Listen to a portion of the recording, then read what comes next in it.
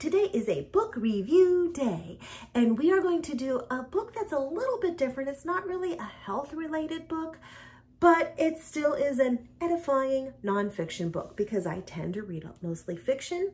And this year my goal was to read at least one nonfiction book a month.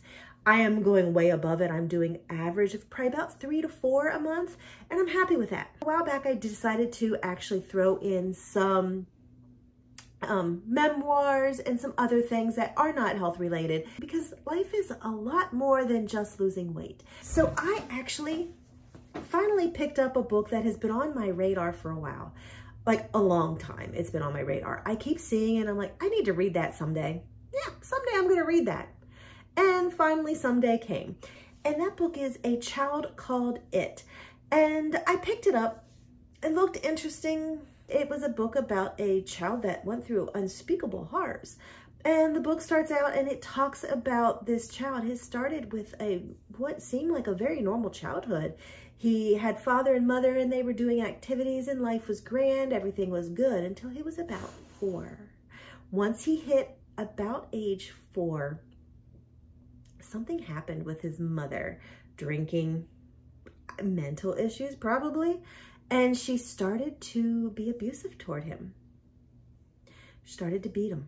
At first it started only when his father was gone, and his father was gone for long stretches because he was a firefighter.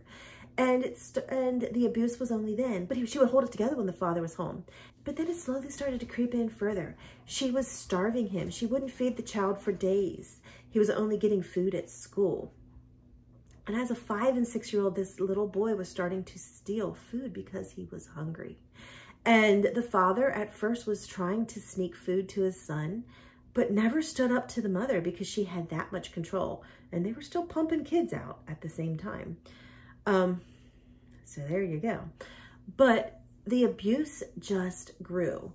He talked about one time he went without food for at least 10 days. He talks about how his mother stabbed him in the stomach and he never had medical treatment for it. He talks about how she would make him drink ammonia.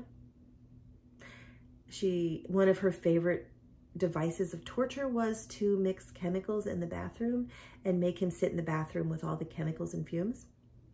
It was very abusive. And finally, at the age 12, he got out. Some teachers finally stood up and got him out. And that's where the book ends. Now, he does have the obligatory at the end, if you know of child abuse and if you have been child abused and blah, blah, blah. But the book was literally just him saying, I was abused and here's what happened. I guess that kind of left me a little bit kind of cold because I'm just like, it didn't really talk about overcoming. Yes, he overcame. And he did talk a little bit about how when he was 5 or 6, he was like, I'm not going to let my mother win. I'm not going to let her see me cry. You know, and that's kind of amazing.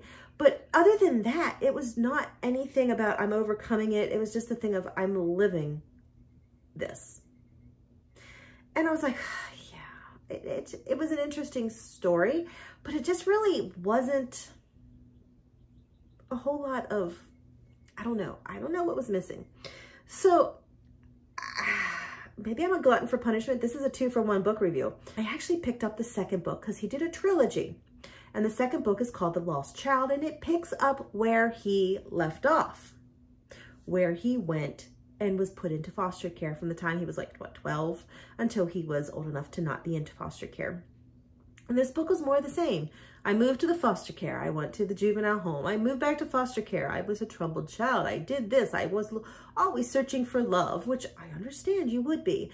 He was always trying to seek out his mother to try to, you know, win her love and hear her say, I made a mistake. I love you. I've changed, whatever, you know, and it just basically follows along his woe is me story. That's my problem. It's a woe is me. Yeah. And then it ends when he turns 18 and is done with foster care. He does, at the end of each of his first 2 books, he does put a little clip in and a little paragraph or a little bit chapter, a short chapter about how he's now with his own child and he's, you know, doing great. But it's just a woe is me. I felt like it was him trying to get attention. There is a trilogy. I am not reading the third one. I'm done. It is what it is.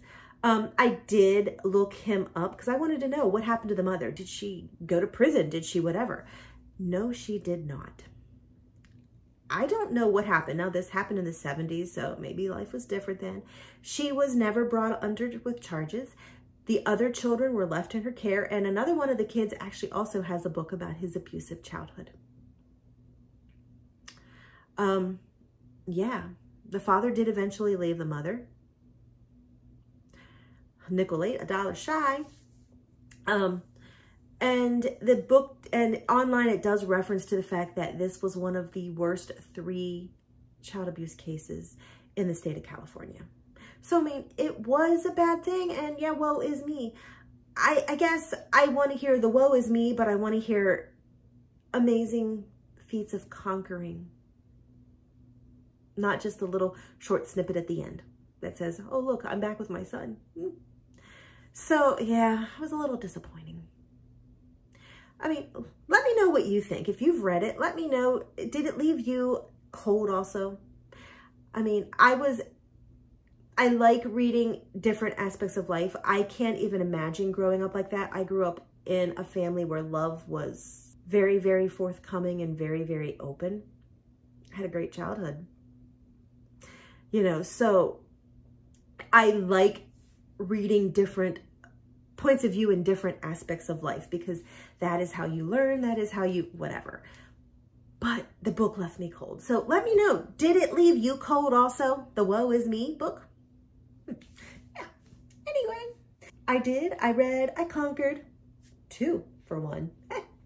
So I am well on my way to my June books because I'm filming this in June. And now you won't see it till July, but that's okay. So I'm well on the way of my edifying myself. Thanks for joining me. No excuses.